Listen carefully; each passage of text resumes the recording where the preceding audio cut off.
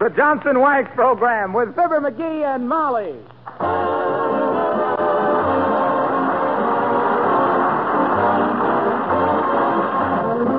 The makers of Johnson's Wax and Johnson's Self-Polishing Glow Coats present Marion and Tim Jordan as Fibber McGee and Molly with Bill Thompson, the King's Men, and Billy Mills Orchestra. The show opens with I'm Just Wild About Harry.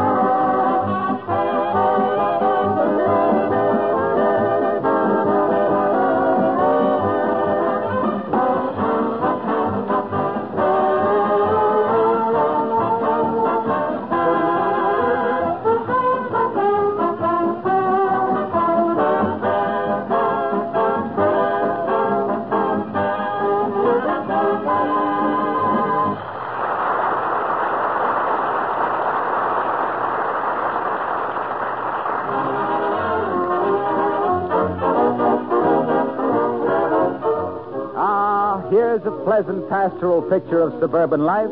The squire of 79 Wistful Vista standing on the front lawn, garden hose in hand, gracefully sprinkling the grass and exchanging greetings with passing neighbors. But you know, and we know, that things can't stay as peaceful as this. With Fibber McGee and Molly.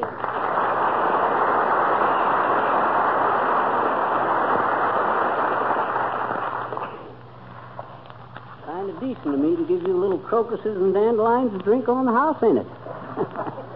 Why don't some of you run around and see what the boys in the backyard will have? Oh, I had a cow pony, and his name was Danny, with the F-bar embranded right on his hip bone. Oh, hi, Nick. Oh, hello there, Fisher. I'm glad to see you watering the horticulture because you know why? No, why? On account of what the old poetry is saying. You know, thirsty days has September, and the grass is also thirsty in May. Because if you don't keep the grass looking green, then what have you got in your yard? Hey, hey. Well, I'll see you later, Fisher, if I don't look out. So long, Nick. What have you got in your yard? Hey, hey. As a poet, the Populus reminds me of Tennyson. Except that Tennyson's dead all over. Now, take it easy there now, you little geraniums. I'll take care of you in a minute. There's plenty more water. Hi, Mr. McGee. What you doing, huh? Oh, hello there, little girl. Well, what does it look like I'm doing? Sprinkling the grass. Well, then why Jack? Well, because you're such a faker. When I see you doing something, I always wonder what you're really up to, I bet you. You do, eh? Well, this is really on the up and up, sis. If I don't do this, the grass will get scorched, and if the grass gets scorched, my wife will be burned up, too. You catch on to it, sis? Oh, sure. But, Mr. McGee, why does sprinkling the grass make it stay green? Why does it? The water isn't green. Well, I'll explain it to you. Okay. Well, sir?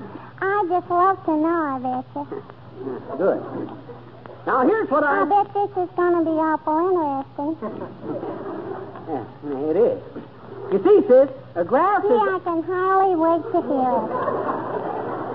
Dad, rat it, how can I tell you if you keep interrupting me? You can't. Well, all right, then. See that you... I won't interrupt anymore, I bet you. Well, that's fine. As I was going to say... Because I really want to know all about it. Well, I'm glad to hear it. Well, sir... Is this the beginning? Yes, this is the beginning. The 7th beginning, to be exact. Now, look, sis. The reason grass stays nice and green when you sprinkle it is on account of because for the following reasons. A, grass is a very smart vegetable. Oh. B, it is also an ambitious vegetable. C, Yes. huh? Sure, I see. Well, being ambitious, all the little blades of grass want to grow up to be a great big vegetable, like a tree. So laying there on the lawn all day long, looking up at the trees and wishing they were trees, too, they turn green with envy. See how it works out? Well, personally, I think it's a lot of malarkey. What you mean? Well, gee, actually, grass contains a chemical substance known to science as chlorophyll. Huh? Then the actinic rays of the sun, by the process known as photosynthesis, develops the chlorophyll to the point where it becomes visually evident as a distinct green coloration. So. So you can take that green with envy stuff and spread it on the grass.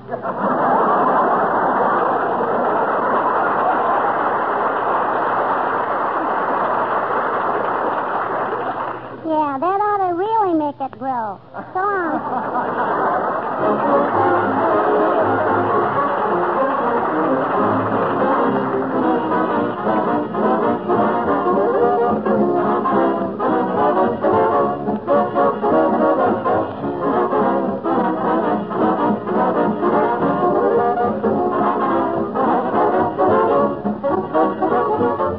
With summer just around the corner, you're going to be using your car more than usual. Now, every time you put your foot on that old accelerator and start down the street, how'd you like to hear everybody saying, well, the Smiths certainly keep their car looking like $1 million? Now, is that difficult? No, it isn't. Not as long as you have a can of that sensational new wax polish, Johnson's Car New. Let me tell you briefly the story of Car New. First, it does two jobs at once. It cleans and wax polishes at the same time in one easy operation. And second, it actually takes less than half the time cleaning and wax polishing used to take. Many car owners have told us enthusiastically that they did the job in 1 hour.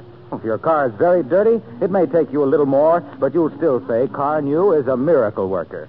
And third, it's very inexpensive. So you see, the old bugaboo's hard work and high cost are gone.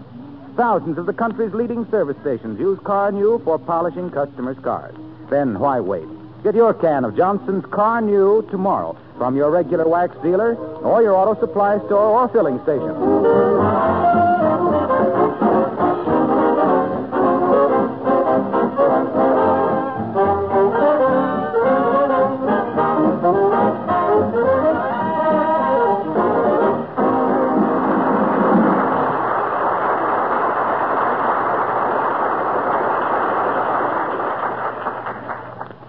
Take it easy there, Grassy. Uncle Fibber will see that you all get some water.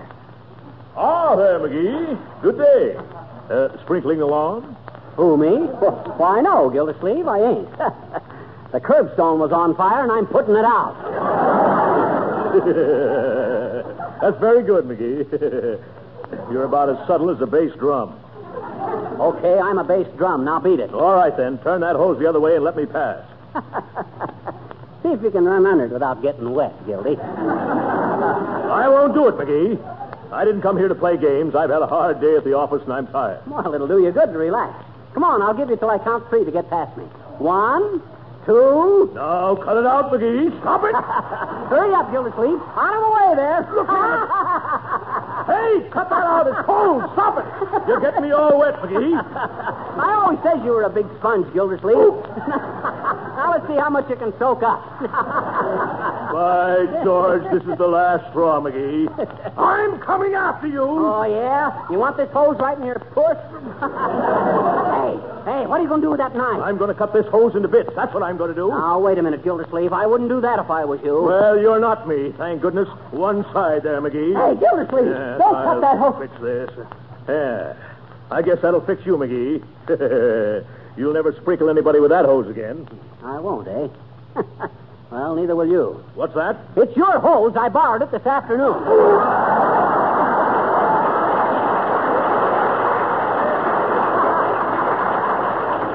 McGee? Me now. Cut it out, Gildersleeve. Stop! Leave it alone, Get that Gildersleeve. guy. Wait a minute, McGee.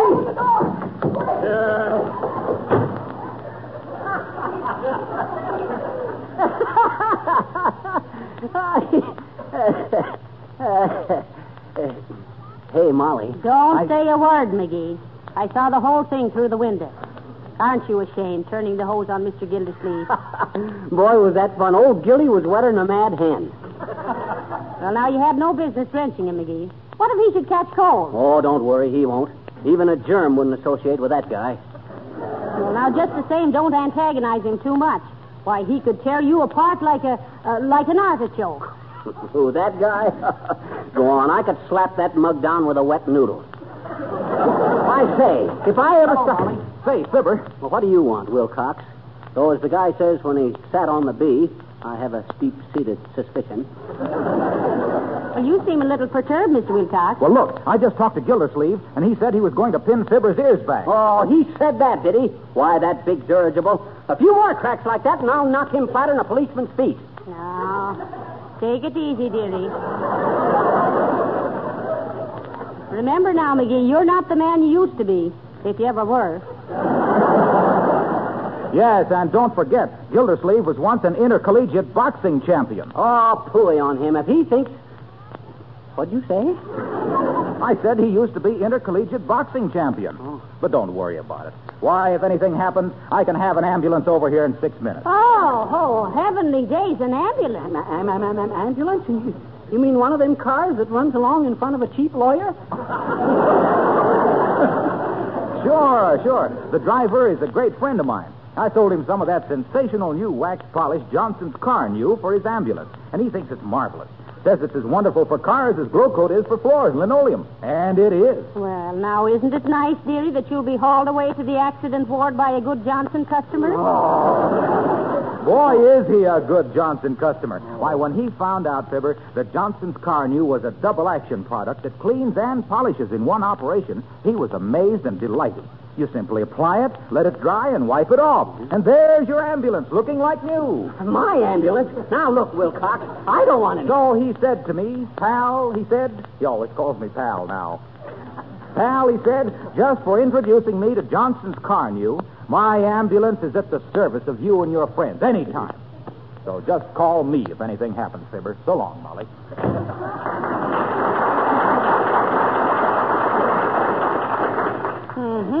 So, Mr. Gildersleeve was a boxing champion. Oh, well. Well, as one of Dietrich's stockings said to the other, you certainly got yourself out on a beautiful limb this time, dearie. Yeah, but as the fly says, when he fell into the preserves, I've been in much worse jams than this. Oh, you have you? Yeah. Well, come and look out this window. Okay. Huh? Where? Look out there. Uh-oh. Oh, there's Gildersleeve with a punching bag. Oh, well, nothing wrong with the guy getting a little exercise, I guess, is there? I'm afraid you can't laugh this off, dearie. He's getting ready for you, and you know it. Oh, dear. Just look at the muscles on him. Oh, don't. Oh, did you see that, McGee? He knocked the bag clear over the fence. I saw it. Just a lucky punch, though. You know, Molly, I've been thinking we ought to get out of town for a few days. Take a little drive somewhere. And do us both good. No, we don't, McGee. You're not going anywhere till you see this thing through. Oh. You've made your bed, now don't crawl under it. Who's crawling? I ain't afraid of that Well, guy. now, there's only one way we might avoid any trouble. Huh? How? What is it? What is it? Oh, here, calm yourself. You're like a boy with a soda grasping at straws. Now, look, go over to Mr. Gildersleeve and apologize. No. Tell him you're sorry you turned the hose on him. I won't. Well, all right. I'll do it. Fine. Now, you run along, dearie. Here. What are you doing taking that baseball bat along? Well, if he wants to be friendly, you'll see us out in the backyard playing ball. Otherwise, I'll see you later, Molly. Me. If I know Mr. Gildersleeve, McGee'll never get to first base, even with that bat. Come in. Oh, how do you do, Mr. McGee? And Mr. Miller. Oh, no, Mr. McGee. No, Mrs. Uppington.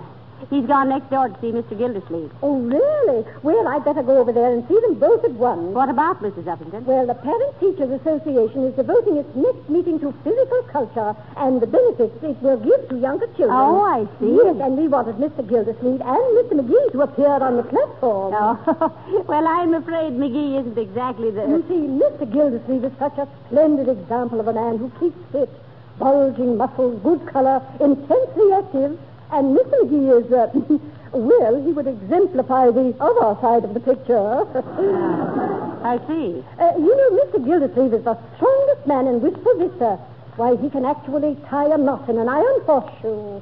Well, what of it? McGee isn't so bad either. Why, I've seen him tear a telephone number in two with his bare hand. Well, I'll tell him what you wanted, Mrs. Uppington. Oh, thank you. Tell him that he and Mr. Gildersleeve will stand side by side on the stage with signs on their chests. Mr. Gildersleeve will read, "Do you want to look like this?" And what will McGee's sign say? Or this. Well, now, don't forget to tell him, my dear. Goodbye.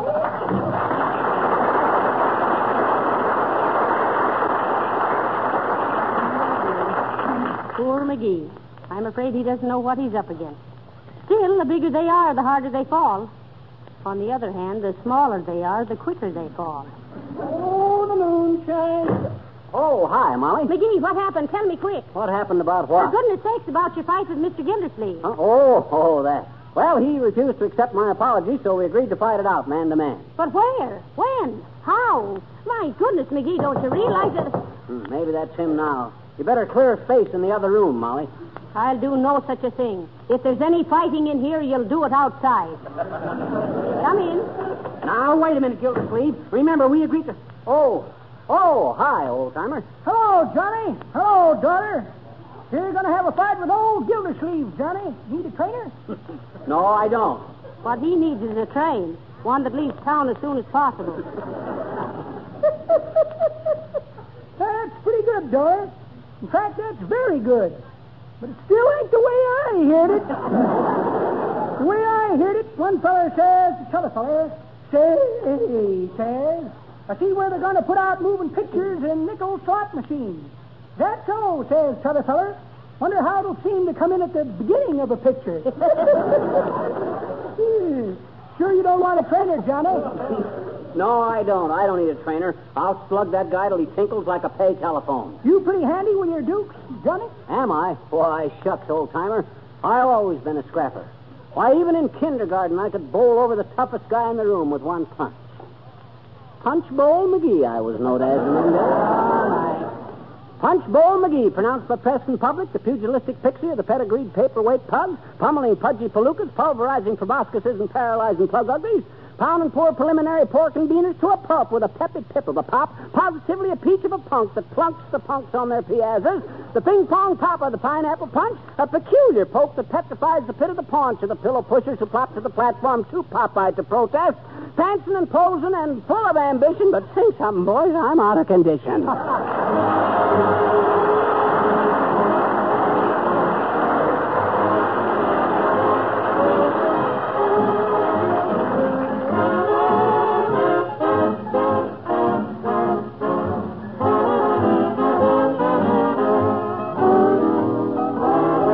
The King's Men singing Swing Low, Sweet Chariot. Swing low, sweet chariot. Swing low, sweet chariot. Coming for to carry me home. Swing low, sweet chariot. Coming for to carry me home. I looked way over Jordan, Jordan, Jordan. What did I see? What did I see? Coming, coming for to carry me home. A swing band of angels coming after me, coming for to carry me home. To heaven, no chariot, swing low, sweet chariot, swing low, sweet chariot, swing low, sweet chariot, coming for to carry me home. Swing low, sweet chariot, swing low, sweet chariot, coming down the Milky Way to carry me away to heaven. Swing on down, down, down. Swing low, sweet chariot for me. Oh, hallelujah, I'm a-waiting to sled the glory. I want to travel that road. Swing low, sweet carry-on. Swing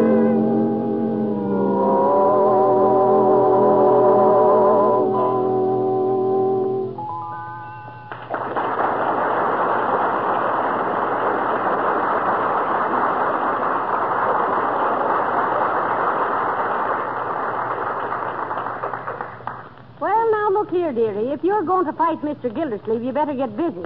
Hadn't you better be doing something about it? What you mean? Such as what? Well, do a little road work. Shadow box. Soak your feet in salt water. Harden yourself up a bit. Maybe I'd better run out and cut you a short length of clothesline. Clothesline? What'll I do with that? Skip it.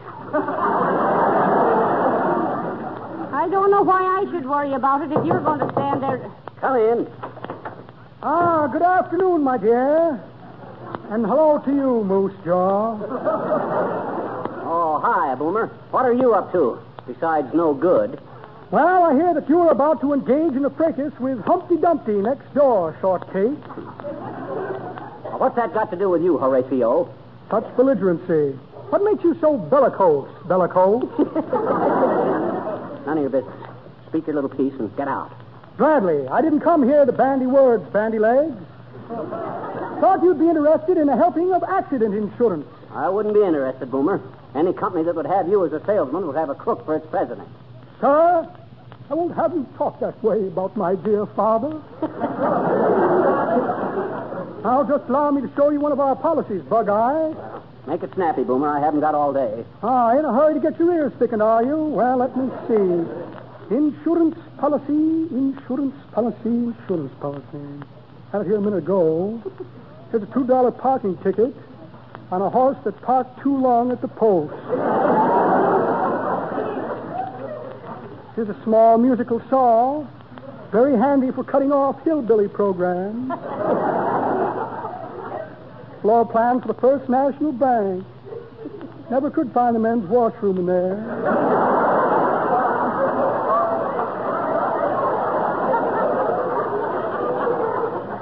Horn ticket for a 16-tube radio, which I discovered was portable, thank goodness. Oh, here's a joke about the Grand Canyon. There's a beautiful crack. And a guest towel marked, please return to Sing Sing. Who, me or the towel? Here's an old cigar butt. My goodness, have I stooped that low? What's this? Why, it's so worn out I can hardly read. Oh, yes, a check for short beer. Well, fancy that. No insurance policy. Well, it's just as well for you, Mr. Boomer. I don't think Mr. McGee is a very good insurance risk right now. I had that in mind, blonde, buxom, and beautiful. Oh, my. When Brother Gildersleeve gets through knocking the frosting off your little cupcake here, I was going to split the payoff with you 50-50. For one swift premium, we'd have collected on that ham advertisement.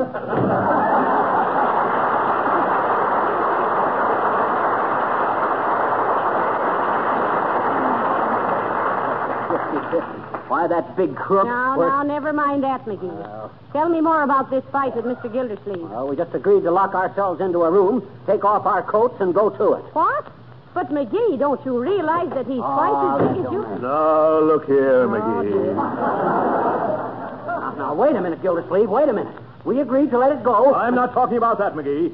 I just happen to remember that you ruined my new garden hose. I never done no such a thing, Gildersleeve. You cut it to pieces yourself. Well, how did I know it was mine? How did you know it was yours? Gildersleeve, if you ain't the dumbest, egg-headedest... Hose cuttingest. Mrs. McGee, I'll thank you not to give him any suggestions. Now, you quit picking on my wife, Gildersleeve. I'm not picking on your wife, you little biological, believe it or not. And if you had the IQ of a Japanese clam digger... Now, here. What does IQ mean? Intelligence quotient. Oh, so I am a quotient, am I?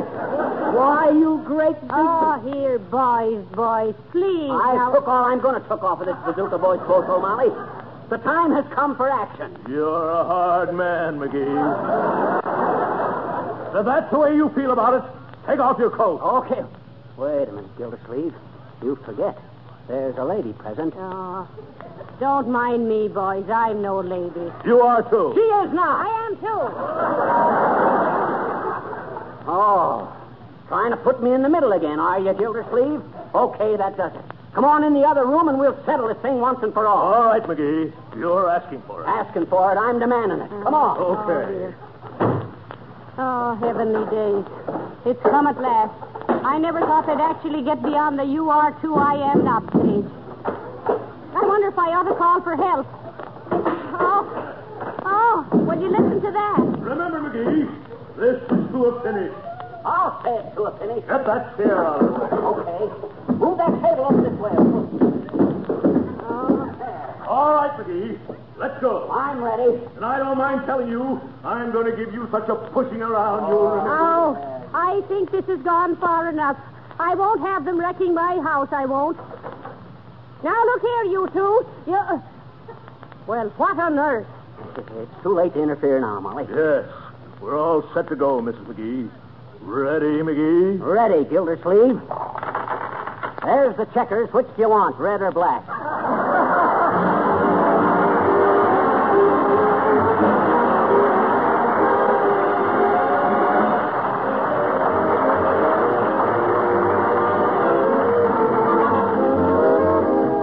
Fibber and Molly will be back in just a moment.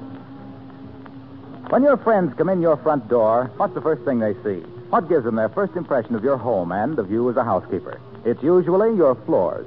Now, if those floors have a mellow, gleaming waxed beauty, then you have something to be proud of.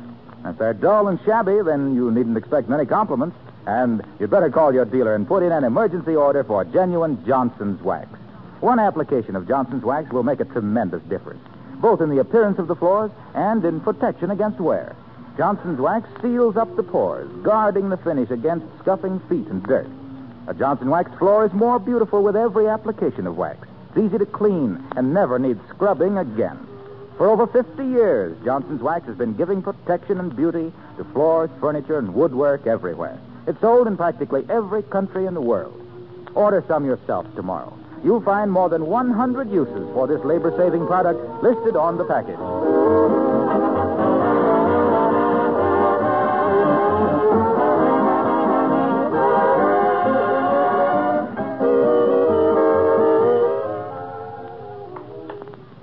Your move, McGee.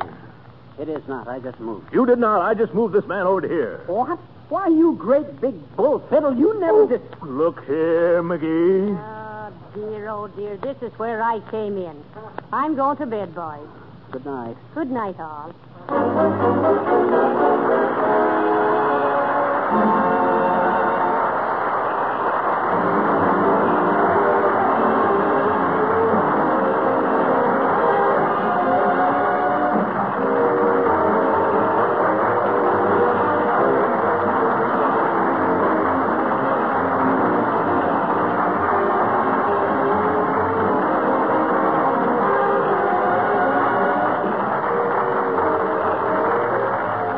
This is Harlow Wilcox, speaking for the makers of Johnson's Wax and Johnson's Self-Polishing Glow Coat, inviting you all to be with us again next Tuesday night. Good night. This is the National Broadcasting Company.